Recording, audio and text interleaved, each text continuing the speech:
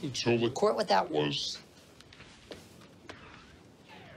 Battery. Mr. Chairman, Please. recognize him. Back. His name is cOuLdN't. He's on our witness list. You bumped into him in the stairway.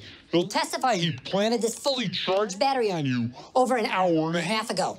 Hour and 43 minutes. An hour and 43 minutes. Thank you, Mr. Davenport. And you felt nothing.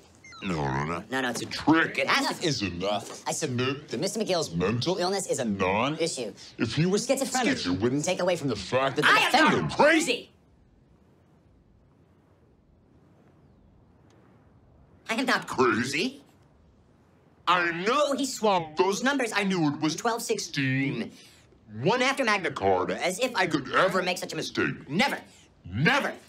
I just couldn't prove it.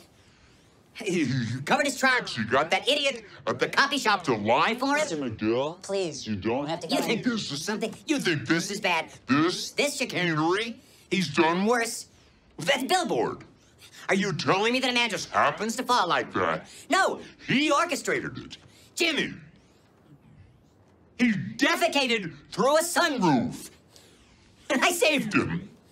I shouldn't have. I took him into my own firm. What was I thinking? He'll never change. He'll never change. Ever since he was 9. Always the same. Couldn't keep his hands out of the cash drawer. But not our JiMmY. Couldn't be precious JiMmY. Stealing them blind. And he gets to be a lawyer? What a sick joke. I should have stopped him when I had the chance. And you have to stop him. You